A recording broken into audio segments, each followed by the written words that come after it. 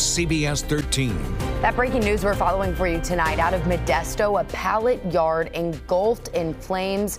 The fire taking over buildings in downtown, slowing traffic on Highway 99. Thanks for staying up with us here at 11. I'm Hunter Sowers. And I'm Tony Lopez. Lots to get to. CBS 13, the first on the scene. We've been tracking this fire for hours now, watching it spread out on a path of destruction. Let's show you where it's happening off of East 9th Street on Sonora and Janapal Avenues. Your reporter Madison Keevy has a closer look at the damage and the flames that will be burning likely through the night.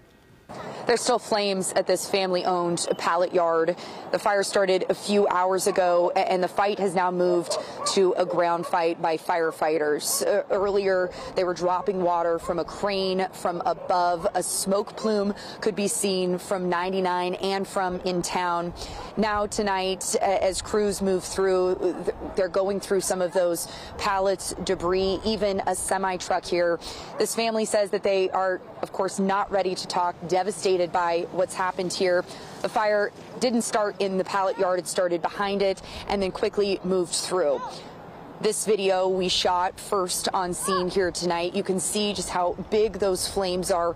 Pallets, of course, very flammable and moved quickly through as multiple engines and crews arrived to stop this fire from spreading to a nearby mobile home neighborhood just over the road. We talked to people who were out on the street to watch this fire burn tonight who hadn't seen anything like it.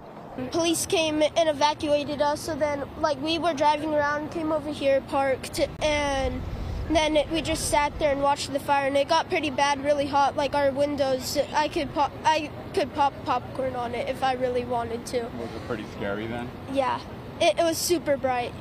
No injuries have been reported here, but there is significant damage. Likely the full extent of how this fire has impacted this business and this block tonight won't be known for a while as crews work into the night to put out flames and hot spots. Madison, thank you. Smoky sky.